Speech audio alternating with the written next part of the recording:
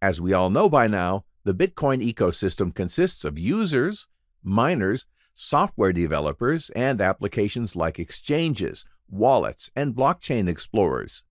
Other stakeholders are expected to get increasingly involved as well.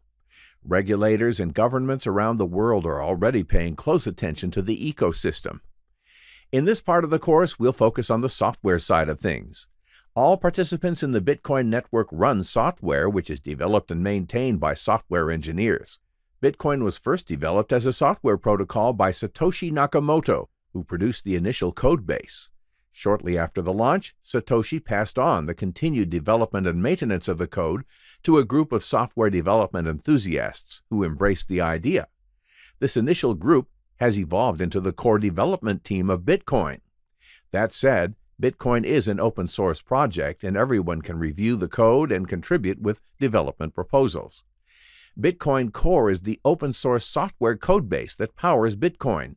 It is known as the reference implementation of Bitcoin, meaning that it is the main point of reference of how the Bitcoin system functions.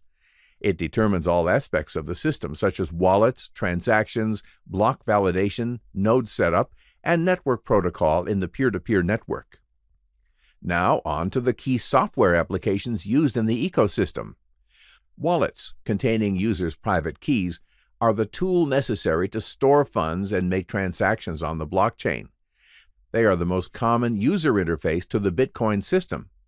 In a way, this is similar to web browsers, being the most common user interface to the World Wide Web and its HTTP protocol. All wallets basically contain cryptographic keys giving access to coins on the blockchain. We covered cryptographic keys in detail in our cryptography section.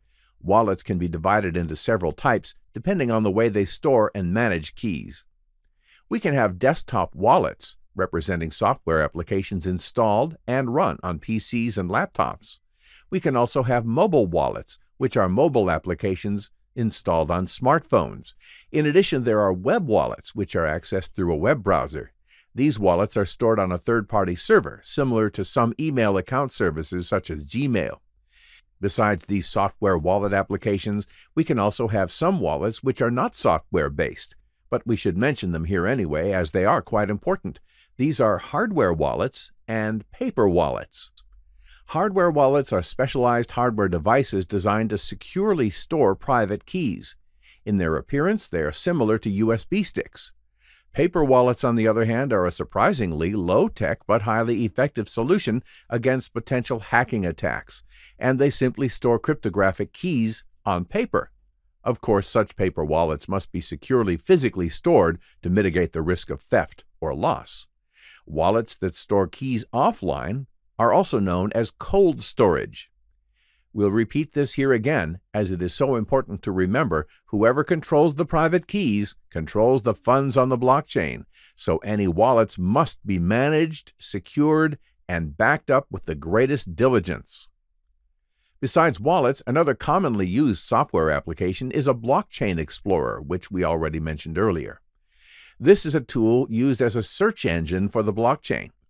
It allows to track transactions, blocks, and address balances. To provide a familiar analogy from the web, you all probably have used Google search to find a website on the internet. Similarly, you can use a block explorer to find a specific transaction or an address and its related balance and activity on the blockchain. In this way, you can verify if your transaction has gone through.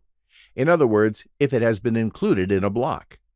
This is a primary example of the transparency of public blockchains, as everyone can use a block explorer to search for any transaction or address and verify all related activity.